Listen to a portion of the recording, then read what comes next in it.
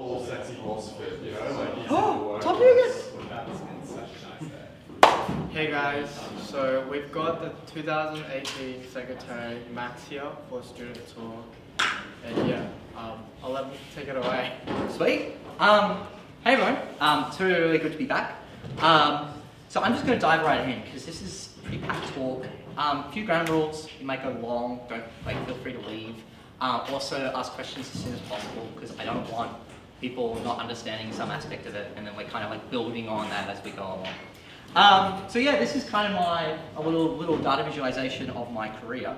I should have opened that to show that I've generated it all in line. So you'll kind of see, we're going to go through the kind of processes and structures that you can use for like basic intermediate data visualization.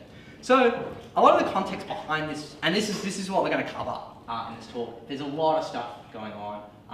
But at some point in time, I expect everyone to pull up this notebook and kind of flick through it as a reference. So before I start, I wanted to go into like why this talk of all talks. Recently, you can just ask an LLM to visualize a data set and it will work. And a lot of what is now important for you to consider is like kind of the art of visualizing. Can you cram more information into a visualization? Can you make it not misleading? Can you make it interactive? Can you make it like look good? You know, that's a much more interesting aspect of the art of data visualization that an LLM won't do for you. So another aspect of like why do it, right, is it's not just like you don't do dataviz because you're just bad at statistics. ANSCOM Quartet is like you need dataviz and statistics. So the ANSCOM Quartet is like 4 different series, a bunch of data inside of them. And when we go to visualize them, we notice something really interesting about them is that they have the same statistical metrics, but they look like dramatically different data sets. So any point in time you're getting any sort of data, don't trust it, make sure you visualize. So if that's the one big takeaway that you pull out of this talk, it's like you have no excuse to not do data visualization. You should be reaching at any point in time. If you get any sort of data set, you should immediately pull the tools that you have available to you. So like let's look at the kind of graphing code that I'm using to visualize it. We're going to get into what this interesting facet parameter does. That you can see it's a linear regression on the x and y parameters. I forget what CI does, and it's a dot plot. Also on the x and y encodings. So what framework am I using today? I'm using this one right at the bottom. I don't think everyone can see that. Let's zoom in a bit. Oh my god. There we are. This is observable plot. And observable plot, I think, is one of the more interesting graphing libraries because it's kind of like, it has this very, very interesting lineage. It's simultaneously D3, which had a lot of influence on a lot of different libraries, you know, Potley, Vega. Vega Lite is still a very used data visualization library.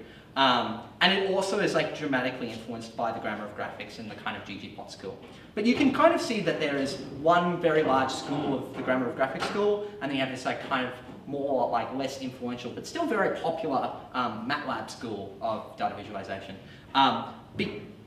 What is interesting, so we're going to talk about observable plot because it is part of this very big school. It's probably the latest, it's probably the most featureful. So, grammar of graphics, like what is it? Well, it's made up of like 3 main components, marks, encodings and scales.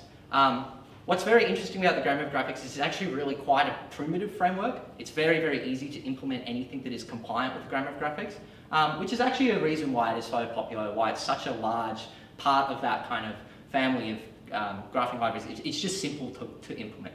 So what does that, what was the kind of render pipeline of a grammar of graphics library? Well, it takes data, and then what we use is we use marks, and those marks generate encodings. And those encodings map to abstract space, then that abstract space is scaled, and then we use those scales to take the data and put it into screen space. Now, let's break that down. That was a lot. This is a data set of the relative frequency of letters in the English alphabet. Now, what I'm going to use is I'm going to use the bar Y mark And what I'm going to do is I'm going to define a set of encodings. And so those encodings are saying that the letter is encoded as X, the frequency of each letter is encoded as Y, and also the frequency is encoded as the fill color. Now, you can see what that does is it generates a data structure. And what is interesting about that data structure is it does include some very interesting fields, which is channels. Remember those channels I discussed before? Well, let's pull those out. And you can see what has happened is those values, those relative values, that data from the data set has been extracted out from the encodings and crammed into those respective channels. So you can see all those letters has been crammed into the X channel. Don't ask why it's Y2, it's too much to get into. But you can see that all those frequency values, those frequency proportions have been crammed into the Y channel. And then finally, let's just graph it. So what we've done is we've taken that bar mark, we've plotted it with a caption and some colours. And what's interesting, we'll get to this in a second, which is the scale. But this is what is plotted onto screen space. It's just it's a bitmap, it's an SVG, it's not dynamic or reactive in any sort of way. It's a very, very primitive diagram. Now, first of all, remember those scales that I discussed in the middle? Going back to what we were looking at. So we have data, we have abstract space, and then we have scales. What's happened is the plotting library has synthesized scales based on the type of data that it saw. So in the Y channel, if you remember what the Y was, those were the relative proportions of the frequency. It synthesized a linear scale. And you can see that it's computed the domain, which was the range of the, well, not, I won't say the range of the data, but the interval of the data that came from the original data set. And it's calculated a range that is going to scale that data onto the screen space coordinates. That was a lot. Any questions? Okay, let's keep going. And so if you see, we can take the smallest value in our data set and then the largest value in our data set, and it gives us 370 and it gives us 20. Now, if we look at and we inspect element, the bar, we can see, oh God. Oh, come on. Come on. Screen space. 350. Why is it 350? Oh, because it's offset 20 from the bottom of the screen. And obviously, I won't say obviously, well, SVG's 0, 0 coordinate is in the top left-hand corner. So that's why the 0 value is at 370 rather than at the top of the screen. So if we keep going, we'll go ordinal scales. So let's say, well, let's get the X scale, the ordinal scale at the bottom of the screen. Let's apply the letter E, which was that big bright green one, a bright yellow one right here. Well, what does it give us? Well, it says that when we apply E to that scale, it gives us 133. And what is the X position of that bar? 133. So you can see that scale is converting the data in the channels into the screen space coordinates. And then finally what's happened is it synthesized another channel, another scale, sorry. That's a color scale. And in this color scale, if we take the largest value in our data set, that bright yellow bar, and we cram it into the color scale, we see that it spits out this yellow. That yellow was the color of the bar. So you can kind of see, if we drill down into the kind of, there we are. If we kind of look at the kind of data flow of this whole system, you can see that what letter has done is the bar Y mark is encoded from letter and frequency, the X, Y, and fill channels. And then plot, the framework, has looked at those channels, it's looked at the data, it's looked at the range of the data in those channels, and it's created and synthesized scales for them. And then those scales are then used to map the abstract data to the screen space coordinates and color, etc. And then the SVG elements are synthesized. So that's a kind of very, very basic data flow in any sort of grammar of graphics framework. Now, there's those three main abstractions: scales, marks, and channels. We're going to manipulate those in the grammar of graphics. Now, we're not going to manipulate the marks. There's way too many different varieties. You can kind of see if I scroll down through here, observable gives me a bunch of different marks that I could possibly want to render stuff with. It's not useful to kind of discuss that in this talk. Now, how hypothetically, let's manipulate the scales. Let's see what we can do with scales. This is a COVID data set. specifically in New York, and I have filtered it specifically to, it's an all-state data set. I've specifically filtered it down to New York. And so if you kind of remember the early days of COVID, there was that brief phase of exponential growth. Now, you can see that the scale here, y, is linear. It looks linear, it appears to behave linear, and the domain is 0 to the maximum COVID cases observed. We can change the scale to be log. And now you can see that beautiful, nice straight line where that exponential growth has become a linear line under a log scale. But yeah, we can manipulate scales. That's something that the grammar of graphics permits us to do. And you can see the legend on the side, those ticks, has changed proportionally, accordingly. So what's happened is the plotting framework has looked at the Y scale, and you can see that the Y scale is no longer a linear scale, it's a log scale, and it's created a different tick scale accordingly. So you can kind of see the data here. How did I override the scale? Well, I went to the Y option, and I've changed the type to log in this situation.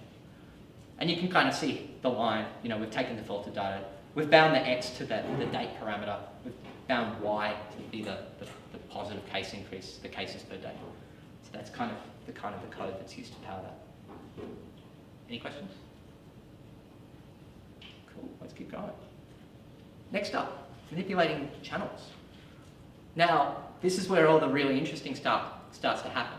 Because in an ideal world, well, actually, I wouldn't say in an ideal world, the thing you have to learn about using grammar of graphics libraries is they don't want you to clean data beforehand. A lot of people will take the data, they'll apply their manipulations to it, and then they'll take that data and they'll cram it into the plotting library. And grammar of graphics libraries really don't like that. They want the data in its unaltered form so that they can do a bunch of stuff to it. So for example, if you wanted to filter the data, this filter, what's very interesting, is it looks at the data, filters the data, after the scale has been synthesized for it. So let's look at, I was meant to write some code for this one. This was meant to be some live coding. What was I going to do? Okay, give me a second. Let's do this.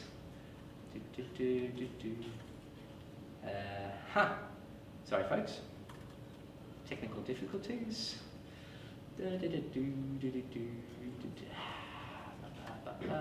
we go, render that. Okay, so if I start adding data to this data set and trying to see how the linear regression line responds into increased data quality, you can kind of see that the scales wobble around a lot. That's kind of yucky. But if I go back to what I had before, it looks a lot nicer because we're filtering after the plotting library has had a chance to compute the scales for it. So you can kind of see it actually knows what the total range of the data is on the Y and X axes. So you can see that's kind of a funky animation. Yes, sorry, I forgot I wrote this. So yes, plot is encoding the channel, it's scaling it, and then it's filtering it. So that's how it keeps those scales stable throughout that animation. Next up, this is a great one, binning. I'm a big fan of binning. That's a strange statement. Here's a bunch of Olympians and their heights and weights.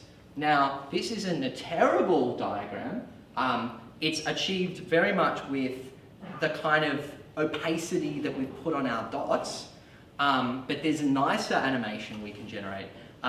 What if we were to come along and if we see, we draw a grid, and if data falls into those little sections of the grid, we compute a bunch of statistics associated with it. And you can kind of see as we kind of come along, we sweep our way through that this data set.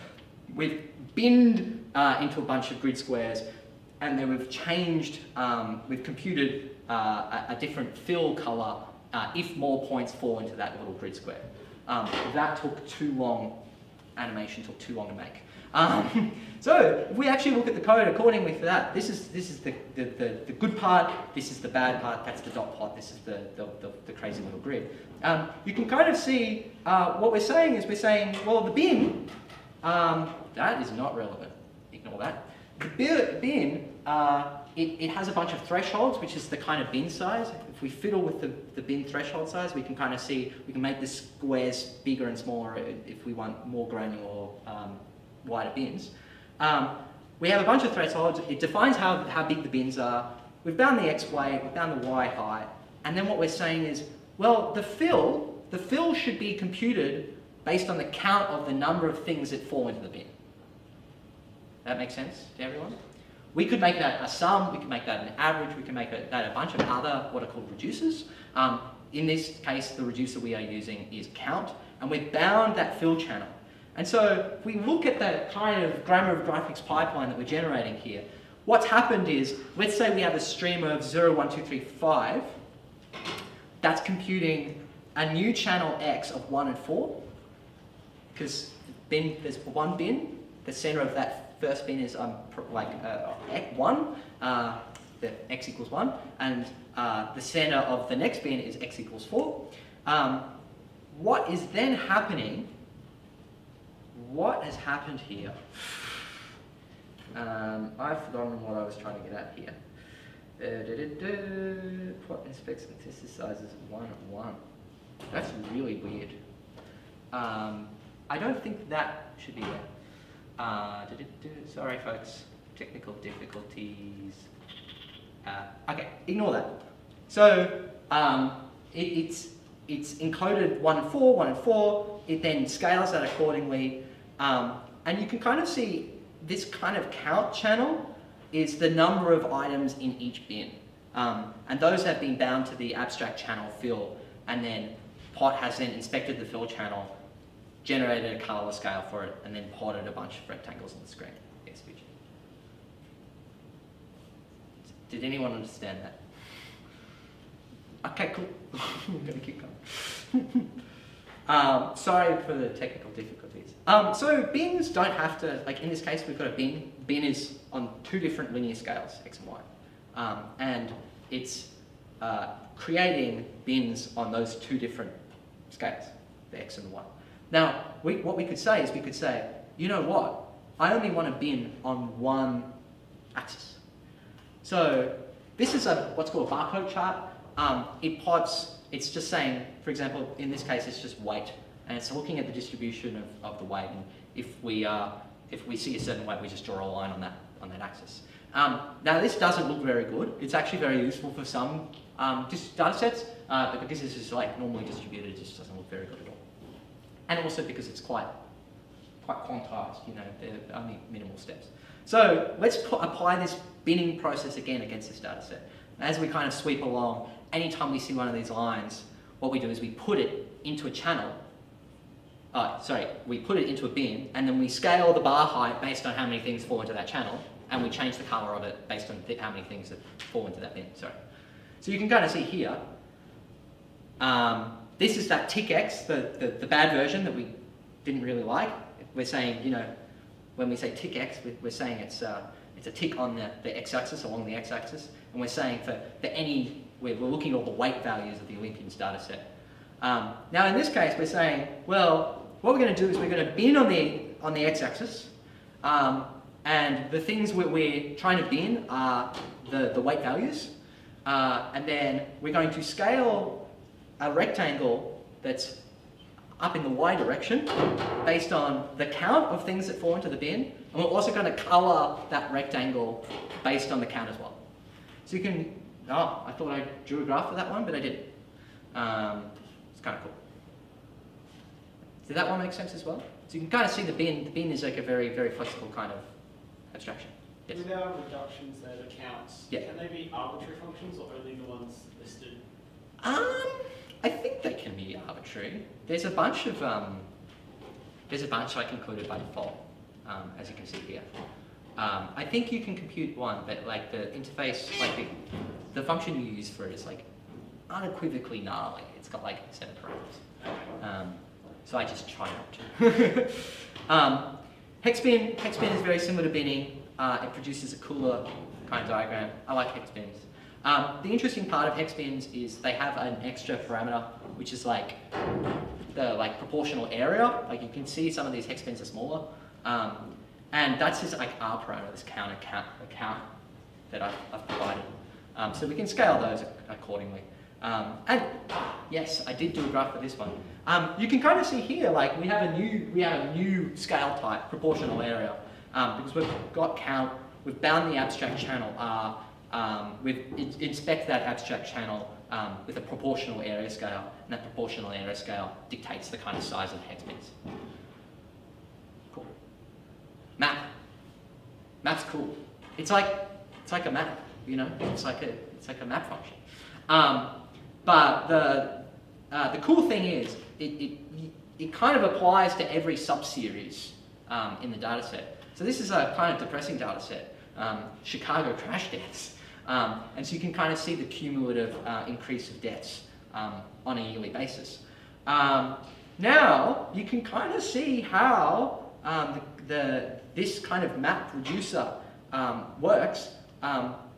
We're using the cumulative sum reducer in this case, and you know we're binding x. X is the date. That's just really gnarly code. I'm really sorry about that one. But the really cool part is it's calculating a new cumulative sum based on the stroke parameter.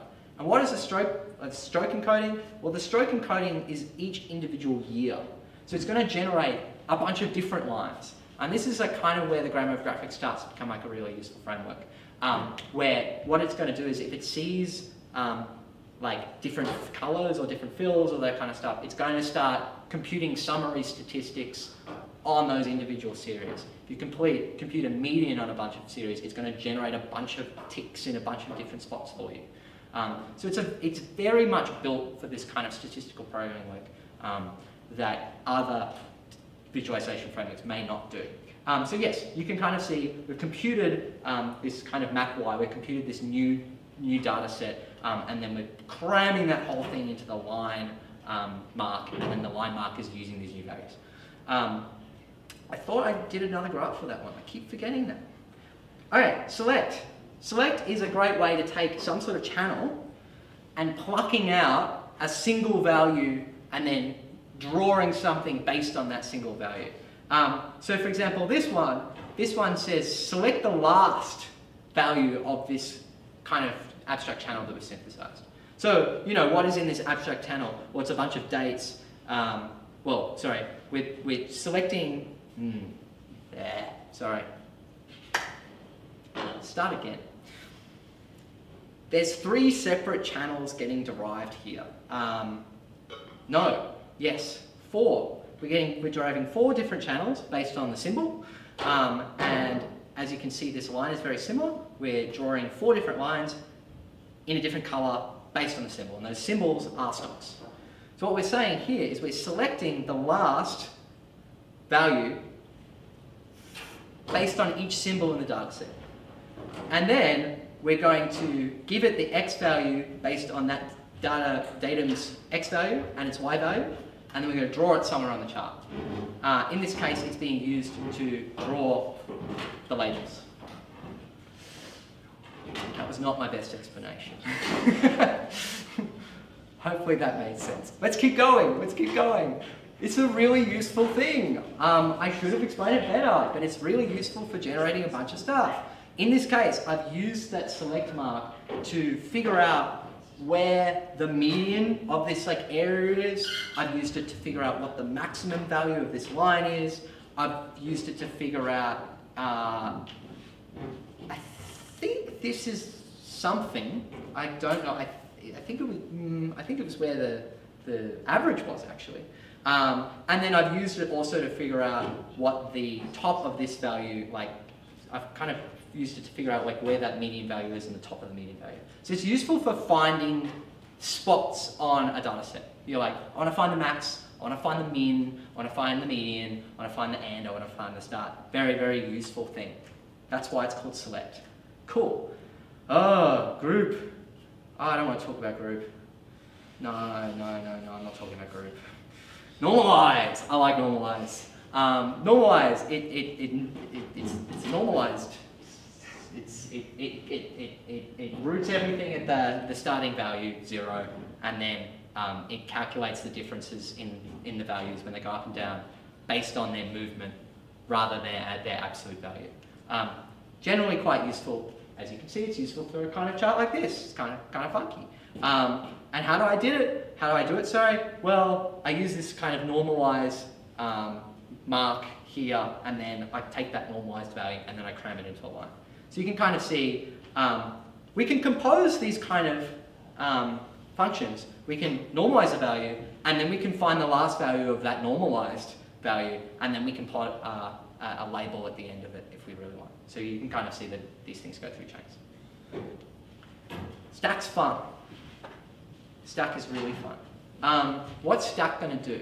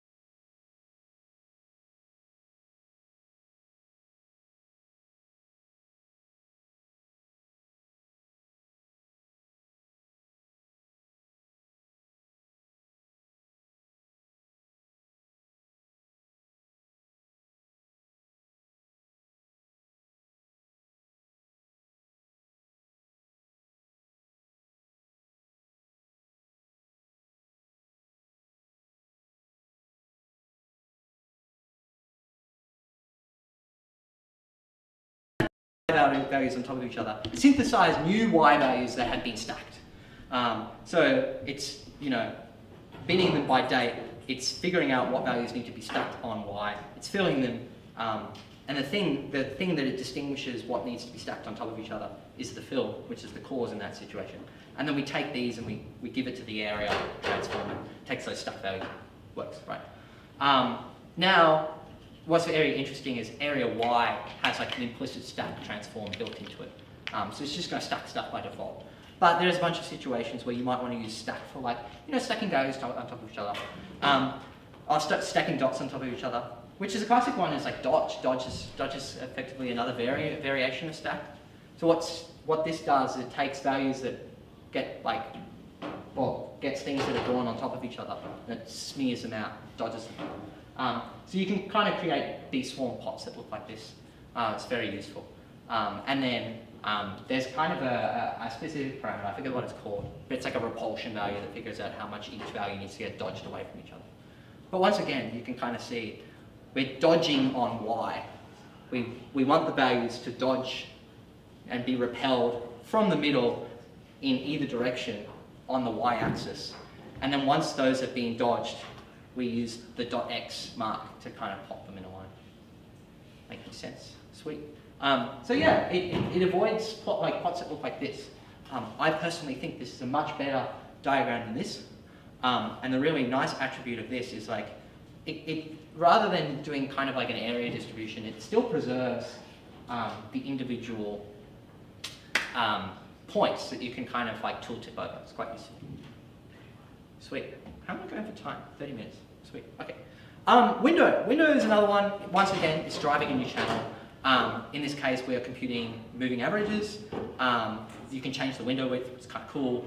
And so yeah, once again, we're taking some sort of data set, we're deriving new channels that then we can plot. So you can kind of see, here's the original data set, in this case area Y, and we are drawing some sort of like region through the middle, which is the low and the high temperature of the San Francisco weather. And then we're asking, well, I want you to compute a window, a moving average across specifically the Y parameter, the low parameter. And also compute a moving average across the high, which is that red line. And so you can kind of see, how that works. It's, sliding itself along the data set, and it's deriving new Y values as it moves along. Cool. Any questions? Cool. Okay. That concludes the mark section. Oh. So faceting is not possible in some like visualization frameworks. This is why we want to use a grammar graphics library, because it helps you draw subplots in a way that doesn't suck. Now, let's go back to the Olympians dataset. The Olympians dataset, we're gonna look at their heights. Imagine they're lining up against a wall and you're just drawing lines above their head and then you mark them on the wall and then you see where all the lines appear. This is what it's going to kind of look like. But we want to break this down. We want to break it down based on the gender of the athlete. We want to break it down based on what sport they compete in, blah, blah, blah. So what we can do, this is a very standard, like, you know, barcode plot, you know, with the height is y, right? The stroke is the, you know, and if we keep going, well, what if we wanted, that's obviously not a good graph. It's not very easy to see what's going on. So what we can do is rather we can use a dodge plot where we can take all those lines and we can kind of pull them out into this kind of what's called a violin plot. The really nice part is that rather than drawing cuts, a violin plot is normally like a probability distribution. In this one, we preserve the individual identity of every single person in that data set.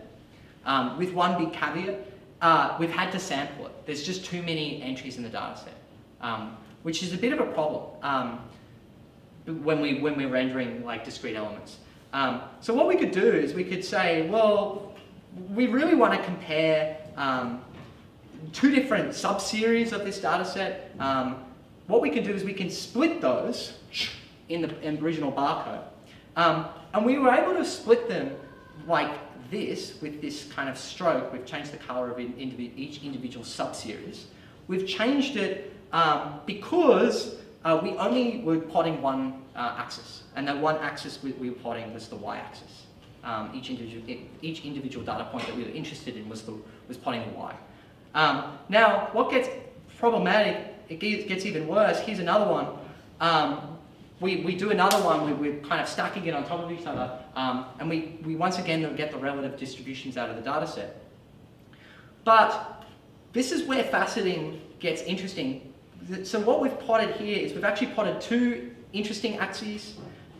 We've plotted both the height and the frequency, and those are two linear axes. As you can see here, we had a height and an ordinal axis. Once again here, height, color axis. Here, just linear axis. So what if we wanted two linear axes and an ordinal axis? And that's what a facet does.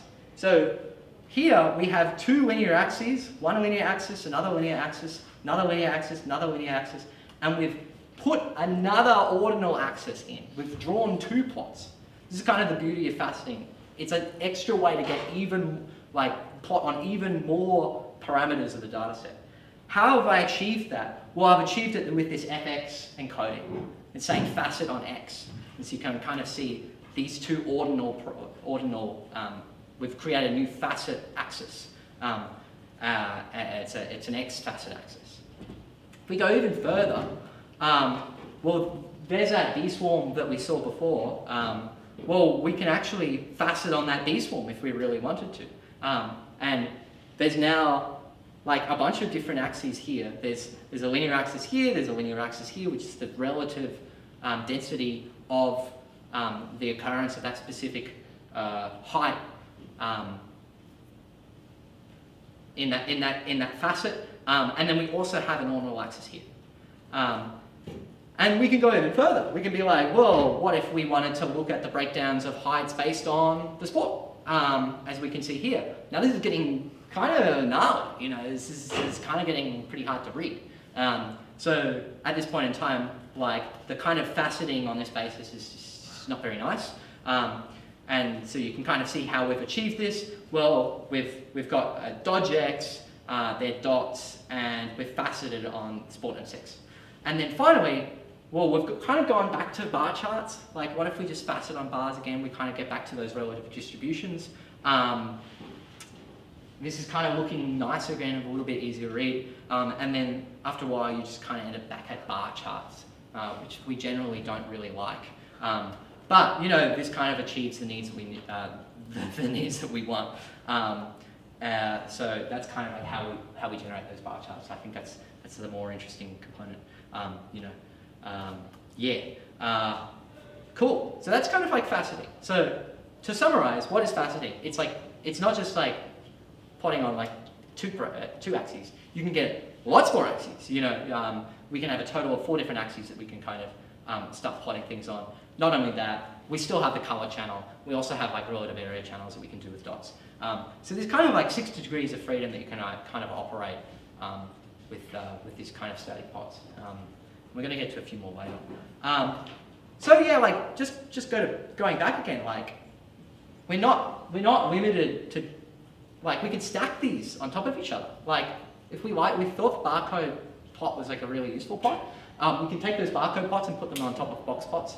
Box plots can be like kind of hard to read for people who aren't experienced with like reading them.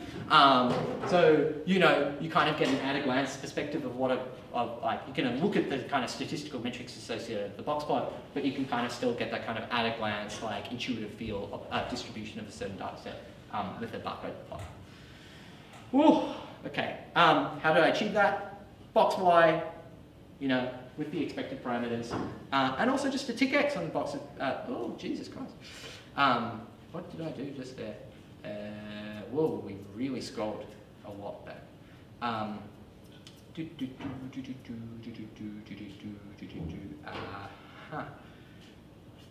There we are, sorry folks. Can anyone see the syntax error? I converted it into a text block. There we are. Oopsie. As you can see, these have very, very similar parameter sets. I've been able to layer these 2 different marks on top of each other, and yeah, kind of very similar. How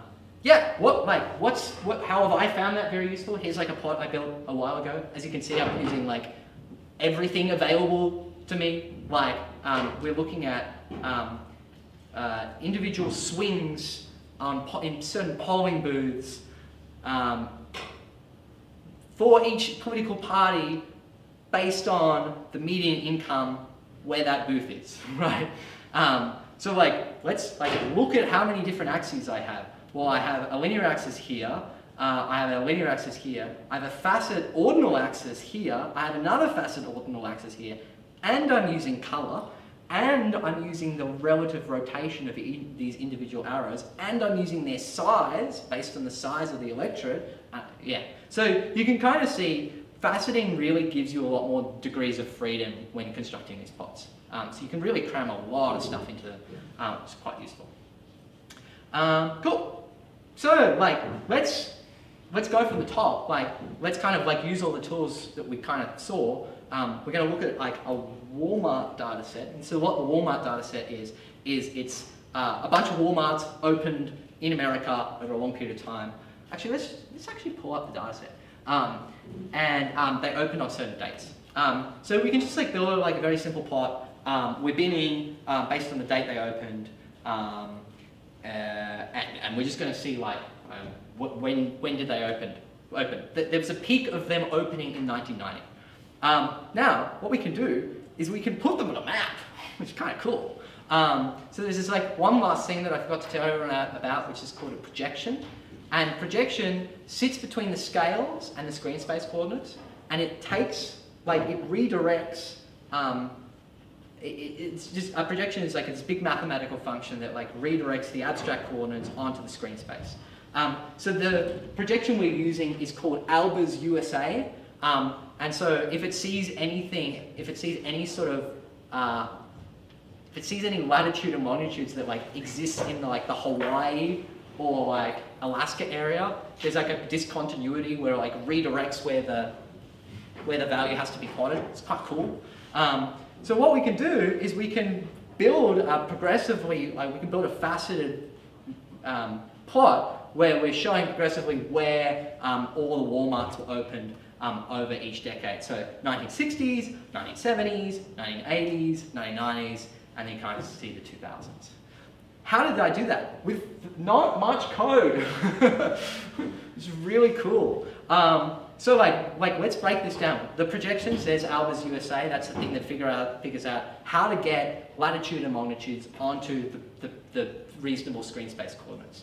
Next up, we've said we've faceted, and we're using this very odd parameter called interval, which is saying, look, I want you to build facets along this temporal facet, and we're saying to plot, look, I want you to facet by date. And it's seeing date, and it's like, I know those are dates, and then when it's faceted, it's binned based on 10-year bins. And it's taken the data for each of those bins, and then it's plotted the longitude and those latitudes, and then it's given it to the Albers USA projection, and it's plotted them onto the map. And state mesh and nation is the outer GeoJSON line that I just yanked off GitHub, and then it plots them onto it. So that's kind of like a tour de force of like why facets can be interesting, because you can kind of like build these kind of like temporal facets where bins for each facet are getting put, well, data for each facet is getting put into an individual subplot. Now, because we're on computers and we don't need to print things anymore, you might just say, well, why isn't that just an animation? Well, that's a great point. Here it is as an animation. I picked a few things. I picked this kind of color scale to kind of represent the idea of like being put on white hot, and they've kind of cooled down as they get older. So that's kind of like the kind of metaphor I was harkening for there. And so you can kind of see it does a decent job of showing that kind of spread over a long period of time, and where the relative openings of the Walmarts were per year. How did I achieve that? With very similar amount of code. As you can see, there's that kind of fiddling that I had with the color, but I also have this like little extra parameter here, which is the year, and as I go along, that year value increments. And I've just filtered the dots if the year date, like they don't exist before that year date, and then I've filled the dot based on how old the dot is. That's the kind of the age of the dot. But yeah, it's very, very similar code. As you can see, I've yanked out the faceting code, so it's not getting binned on a per facet basis anymore. Cool. Yeah. Is that real time? Like, is it compiling all the graphs beforehand and just running it? Like Oh no, this is dynamic. Yeah, it's kind of cool. So yeah, you can just grab it back and forth. Yeah, funky. This one is like one of my favorites. Of like how that kind of interactivity and using that like final axis, which is like the temporal axis, can be quite useful. This kind of shows both like income and life expectancy of a bunch of different countries, like improving as the year goes along. The size of the circle is the population of the country, and yeah, anytime you have a kind of year parameter, it gets very, very useful to kind of create some sort of interactivity where things move and progress through the graph. It's quite cool.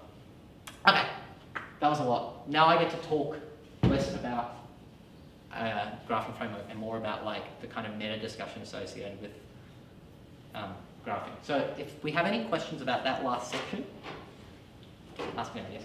That last one, the domain you have for the color was hard coded. Is that also in the Walmart? The Walmart, yes. The color was 0 to 44. Is that just easy, or is that something it can't figure out itself because of the animation? It just did something really weird, and I don't know why. No. This thing started sliding, and I just went, fuck it, I'm hard coding it. The great part of doing data visualization, if it looks right, it's probably correct. You know, you can do all sorts of hacks to like, you know, just make it look correct. No one's gonna know.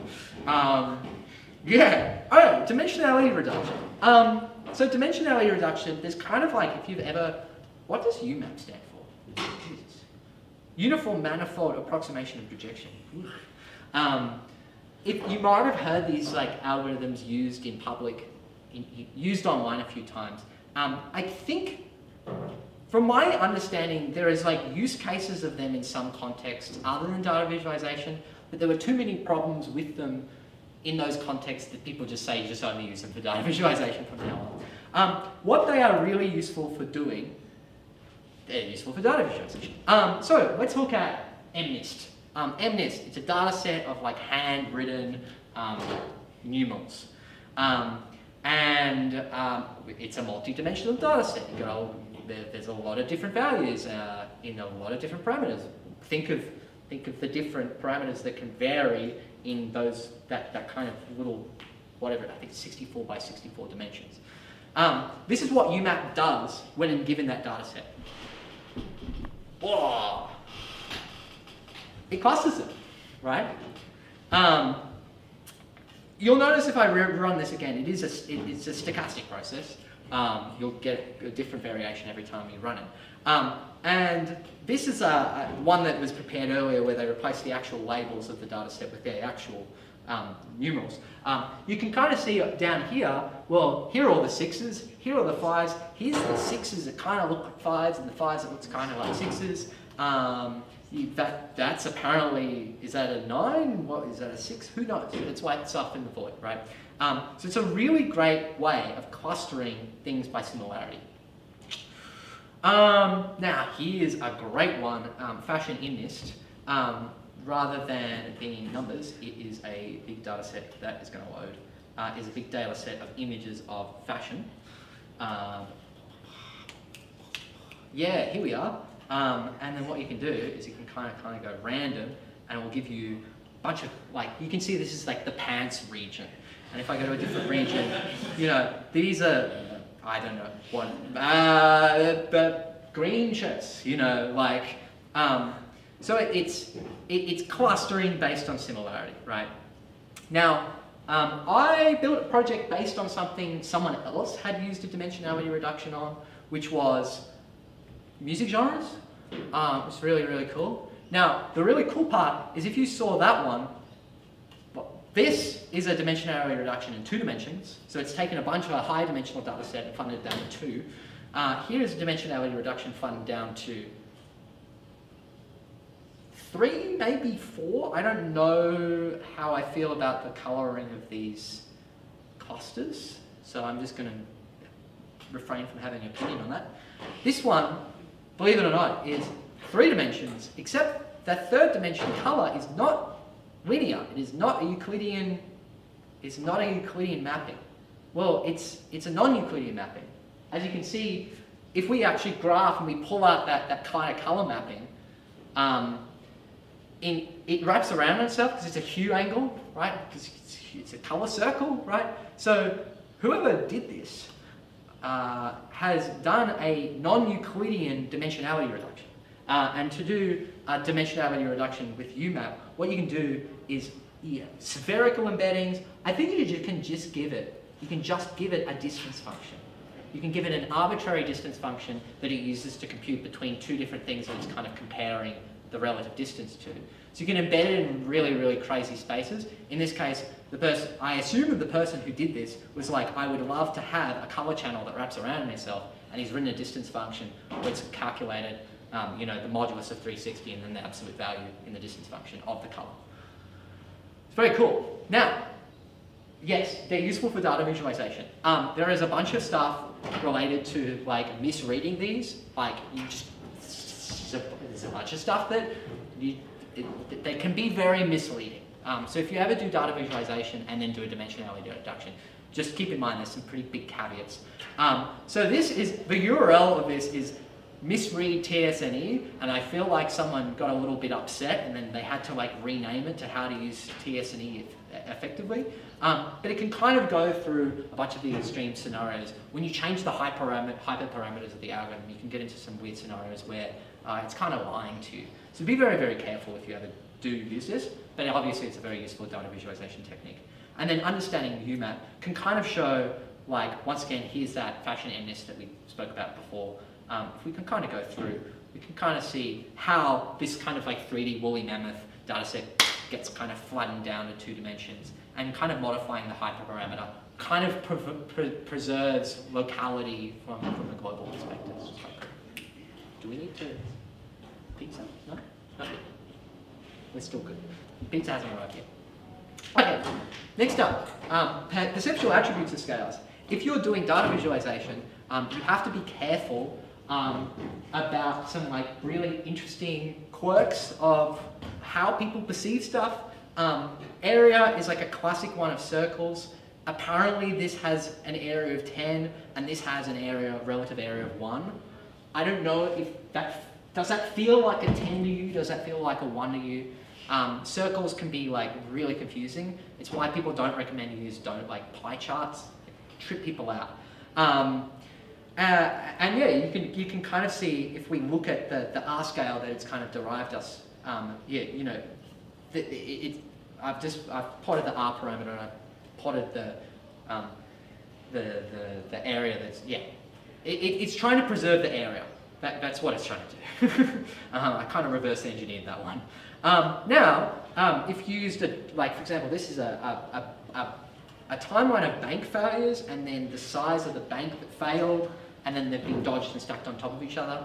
Now, you might be forgiven for thinking that there are a lot more money got wiped out in the 2007 crash than some of the most recent crash, but that's not true. More money got wiped out. So there's problems with the circle, you know, you can eyeball it and you go, you know, small, big, you know, and it's big, you know. So yeah, be very, very careful when you use circles, and particularly when you stack them and dodge them and all sorts of stuff. Next up, color. So what's fun is data visualization frameworks have color maps that preserve interesting properties. So typically they'll use a state-of-the-art color model, which are all designed to be what's called perceptually uniform, which is based on a bunch of experimental data on what people feel and observe about certain color sets. And so if we kind of go through a bunch of inbuilt data sets, you can kind of see they're nice flowing curves throughout the color models, or they're just relatively straight lines. And depending on the color model that they're built off, they'll be straight in that color model, for example. So you can kind of see some, Viridis has this really nice line with its luminance value. You know, it goes from dark to light, and it's very straight in that mapping.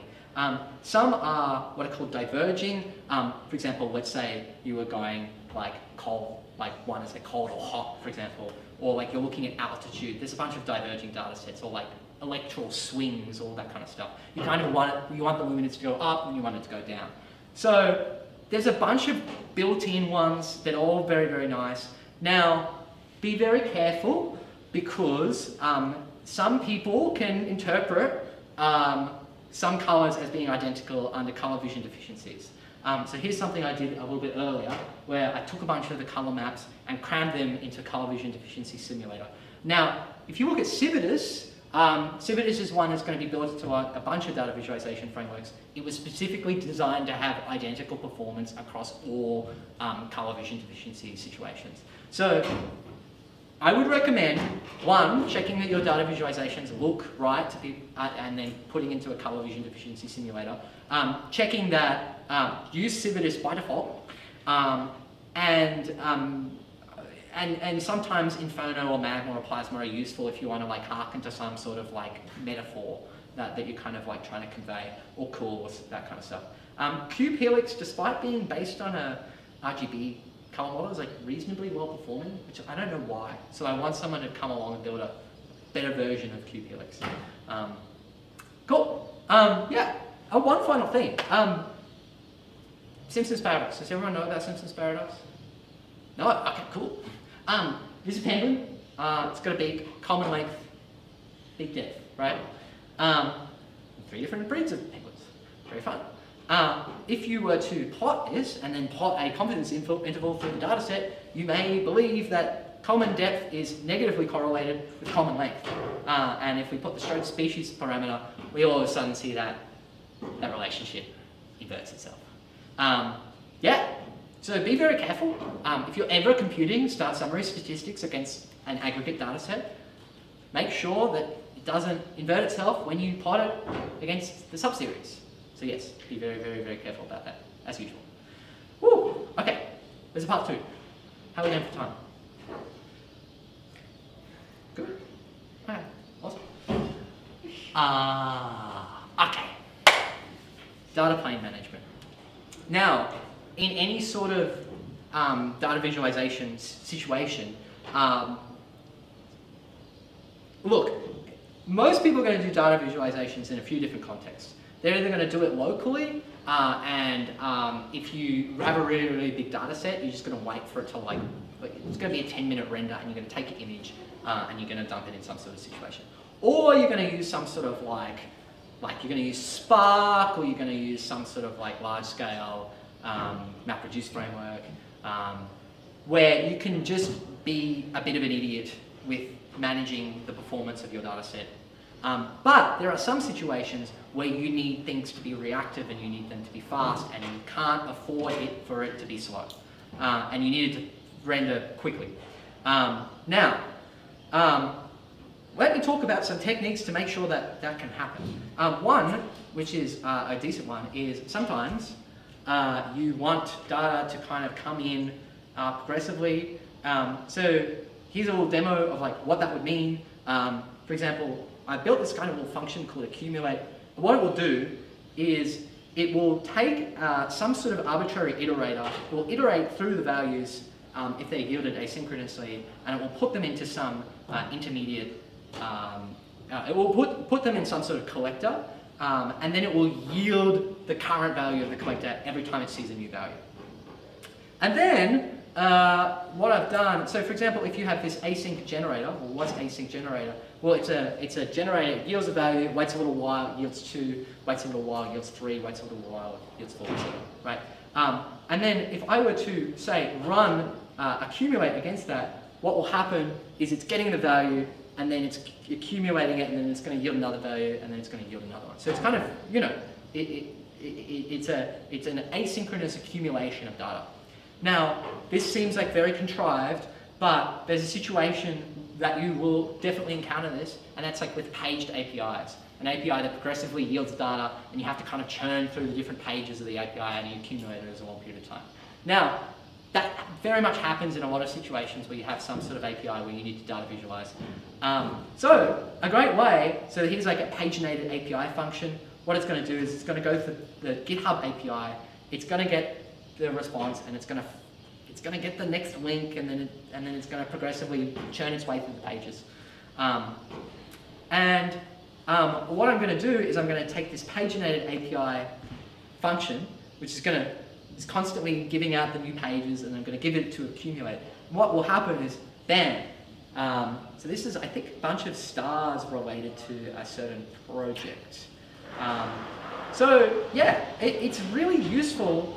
You kind of have to be mindful, like there's kind of situations where you don't want people to sit like waiting, staring at a white screen. You want to progressively load your data.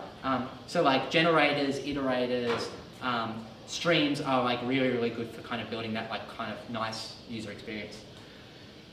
Whew. Okay, next one. Next up, Parquet.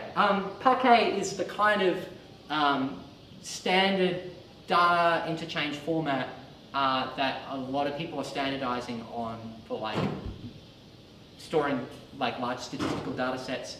Like not SQLite, not CSV, maybe Apache Arrow, but that's kind of losing to Parquet. So what's interesting about Parquet is it has a column-based data format rather than a row-based format. So like a SQLite file, for example, row-based format. And column-based format, all the data for each individual like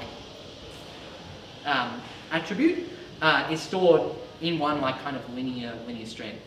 So you just don't have to load the parts of the data set that you don't care about. If you only care about 2 columns, only load 2 columns. So generally, you can get some really, really nice space saving out of that because you can run length in code. For example, if you have a single attribute is like 1 for a bunch of instances, what you can do is you can run length in code, like I saw 1 in this column for like 5,000 instances, and then right at the end it was 0, right? That compresses very, very nicely when you kind of keep those values next to each other. So yeah, I got this data set, 34 megabytes down to 7. I got this one from 300 down to 4. That was really, really, really nice. And that meant I could just like host it online. That gets very nice because from an interactivity perspective, you don't need to push 300 megabytes down to someone's device. They can use the whole data set in memory, and you can kind of manipulate it. They can search against it. They can run online queries against that data set. Tidy data, I'm not going to talk about that, I ran out of time. Partial data, partial reading. I tried to do a demo of partial reading.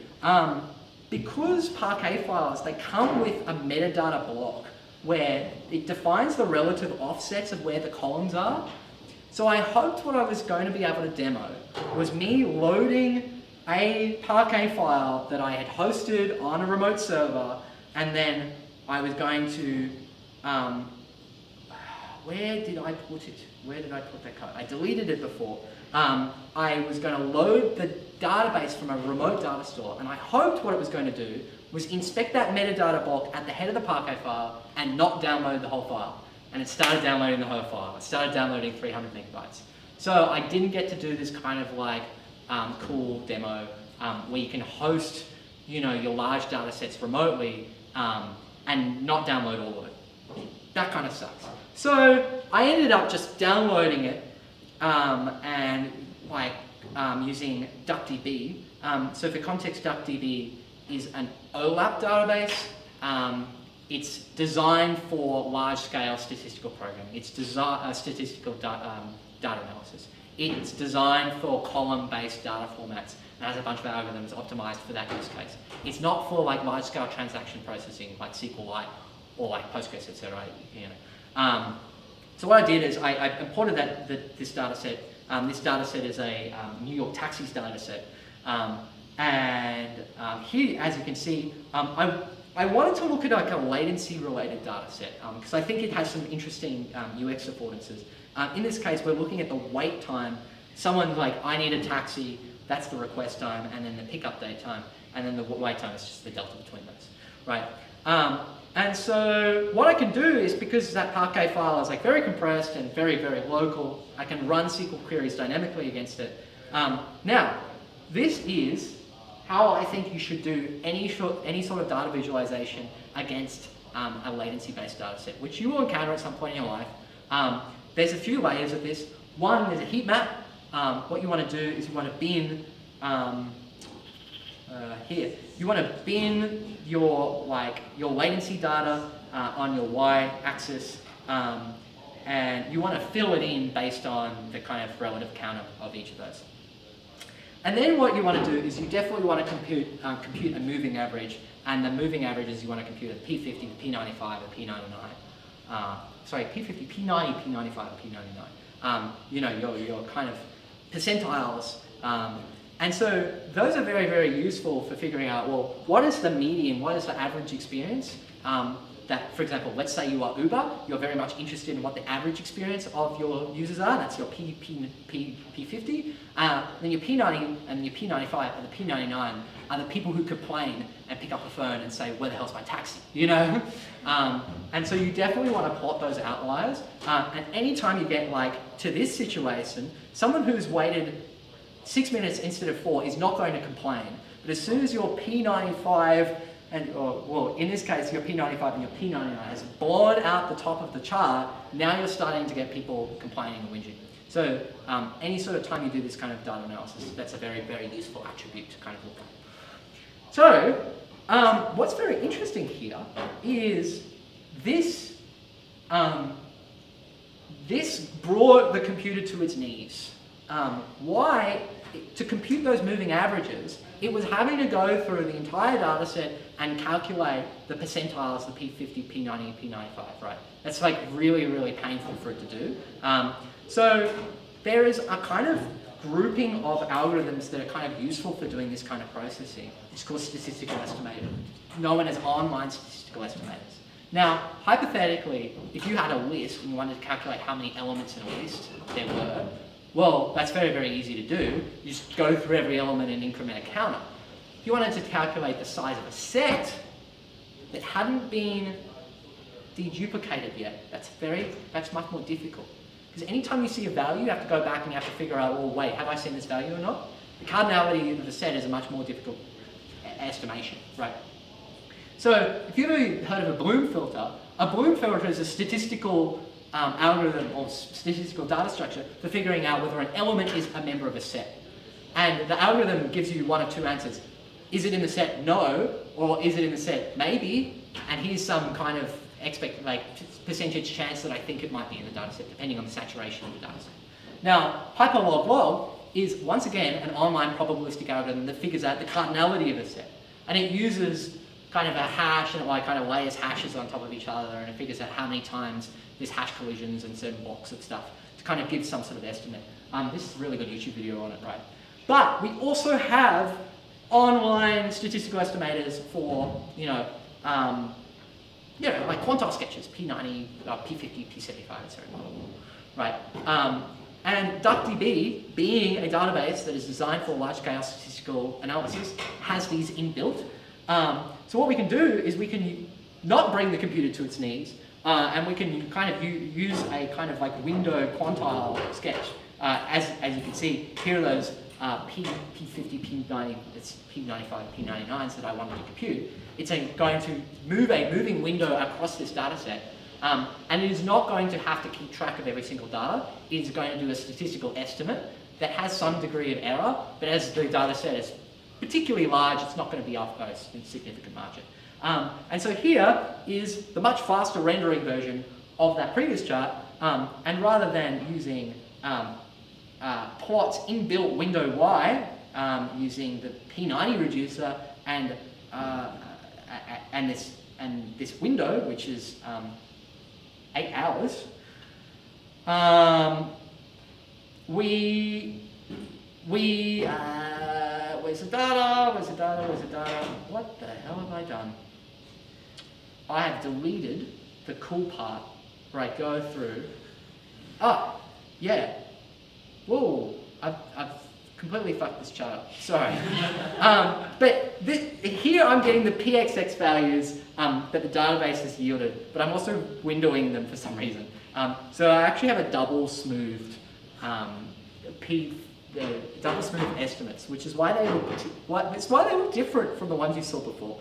So I'll fix that later. But yes, if your data set gets too big, use a database that can actually visualize things or can calculate statistical estimates. Take those statistical estimates and cram them into the visualization framework rather than bringing it to its knees. Okay, cool. Yes. Does that fit with the principle before where we should not do any data manipulation before we give it to the channel? Yes, but sometimes the rules must be broken for performance reasons. Yeah, don't prematurely optimize, you know. In this case, we've had to optimize. So yeah, look, that concludes the talk. That was tricky. I forgot a lot about what I was going to say. So I hope you all liked it. But I wrote a lot of prose, and the code all works, and I spent a lot of time writing these graphs and making them good. So I really recommend, like, if you have any questions, kind of come back to the notebook and you can ping me and ask me about any specific cells. Here are my favorite notebooks. I've chosen a lot that are like very prosy. I really like this one. I think you have to remember the point of data visualization is to like tell and convey a story to people. And if these visualizations load, like it's very like you can kind of see there's very much a story being told here. It's kind of like looking at the progression of some sort of event, annotating it with kind of like interesting prose and details and that kind of stuff. It's very important. Like, don't lose sight of what you're trying to do when you're doing data visualization. You're trying to communicate. You're trying to convince. You're kind of investigate, trying to make a decision, and just as much about like you can be a very good technical data visualizer, but if you're not a good storyteller, if you don't think about what you're kind of trying to visualize and think about the implications of it, you're not going to do a very good job overall. So yeah, really look at other people, like some authors' work. I love this guy Bartosz. He does some really, really amazing stuff, particularly with like 3D data visualizations. I'm really impressed by his stuff. Read some of this kind of stuff, get an idea of how they communicate and convey this kind of information and details if you want to be better.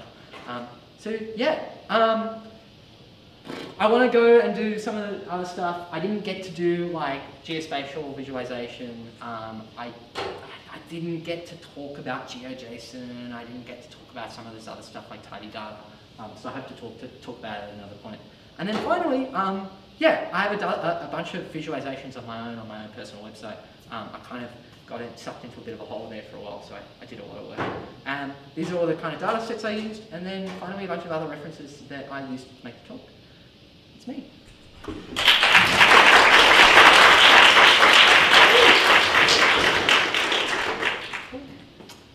Thank you everyone for coming, and thank you again, Max. Thank you. I see you've already stolen our UQCS mug for you. Thank you. I didn't get a chance to drink out of it, unfortunately.